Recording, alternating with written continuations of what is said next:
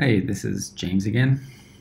This video I'm going to show you how to transfer between columns and beams, so similar to what I showed last week with the curtain wall. So here, and I'm using ARCHICAD 23 for this. So here I have two columns. One is just higher and angled. And if we use the pick up and inject, so if I pick up from this column and then inject into this one, then using the default it will copy the height and make it vertical, etc. So if I undo this and then use the inject again, but before I click we have this little palette, sort of, not palette, but option that comes up, and if I click on this I actually can see all of my element transfer sets. So here we actually have out of the box some transfer sets that don't include, for example, it won't override the height and it won't override the angle, etc.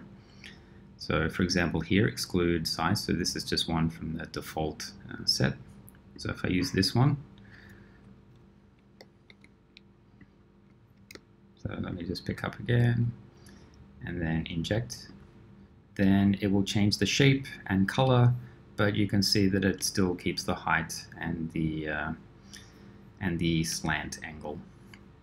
So if I undo this, and even if I modify the top angle of this one, say to a 45, and use pick up, and then inject using and it remembers the last one, the last set that was used, and inject, you can see also that it doesn't transfer the end cuts. So this is one way. Let's have a look at a different way. So I'm just going to undo that.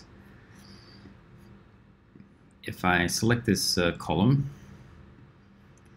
and so it's a basic column, so it's just a single segment, but if I just switch to the multi-segment, which allows us to add segments to it, and if I right click, I can go copy. So this is the same as what the curtain wall can do. So if I can copy a segment, so everything below will be copied. And then I go to my other column, open the properties, and I've already just switched to the multi-segment list. And then right click and choose paste. And so all of the details below will update and not affect the overall geometry. I can still modify and go back to single segment, so this doesn't affect, and click OK. So this is just between single columns. Have a look at the beam as well. So and in this example I'm going to copy segments within one multi-segmented beam.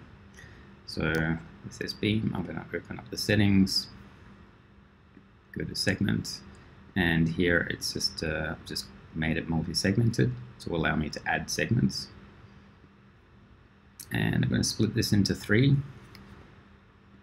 and select the first select the first one and say this is just a fixed length, and maybe it's only 300, maybe make it a bit longer, 500, and then the last one I'll also make 500, for example. So we'll go OK.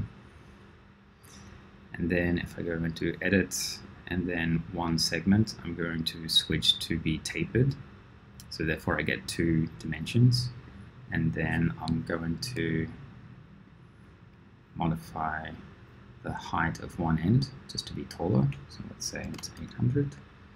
So therefore it's tapered. So if we want to get this on the other end, what I can do is pick up inside the edit mode and then use inject onto this segment. So as you can see, it's literally duplicated it. But if I select this segment and open up the little palette here, then between the start and the end, I actually can swap the values. So it will actually change what the start and end, it'll just swap the two. So basically invert the dimensions. So I'm going to undo those two things. So that's one way. So in edit mode, I can do the copy paste. I mean the pick up and inject. But let's, if I just exit edit mode and open up the settings dialog. So I can do basically the same thing in the settings dialog. So the first segment, right click copy, and then the last segment, right click and paste. So it does the same thing. And then I can open this little pop-up, pop-out, and then swap the values to then get symmetrical ends. Okay, so I showed a little bit more about, so I could do this not just between segments within the same beam, but if I had another beam, I can copy the settings from one segment into another one, either through the pick up and inject, or I can use the right click and copy paste between segments. So it works very similar to how the curtain wall behaves.